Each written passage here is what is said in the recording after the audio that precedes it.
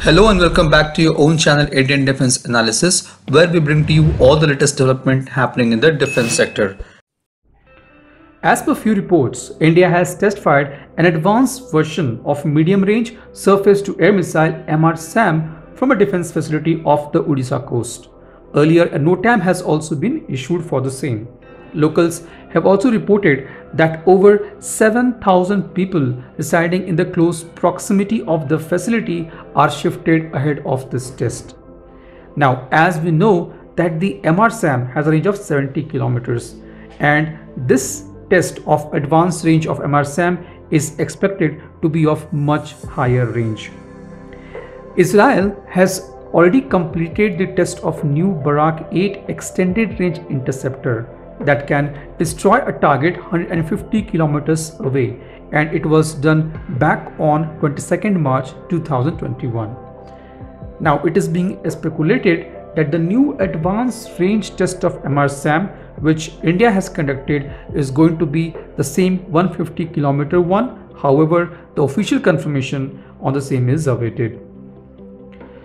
Now the MRSAM of Indian Air Force is an advanced network-centric combat air defense system which was developed jointly by DRDO and Israel Aerospace Industries IAI.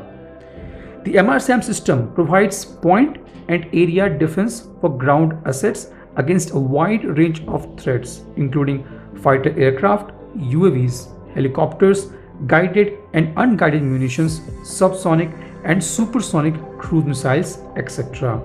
It is capable of engaging multiple targets at ranges up to 70 kilometers in severe saturation scenarios.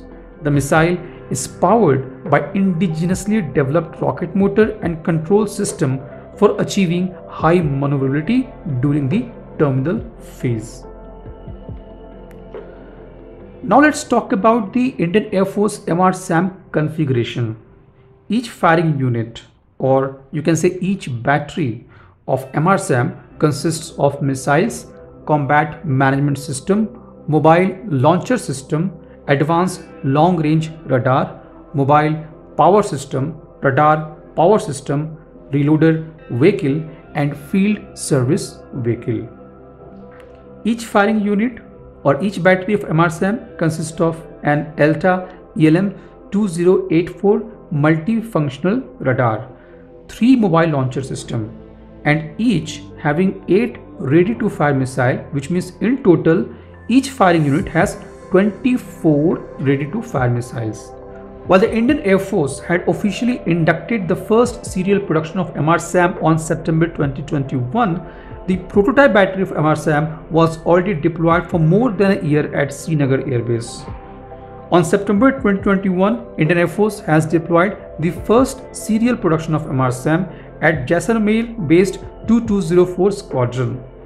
The second squadron of MRSAM is deployed in Bhuj Air Force Station. BDL had started the integration of several Indian Air Force MRSAM batteries at Hyderabad.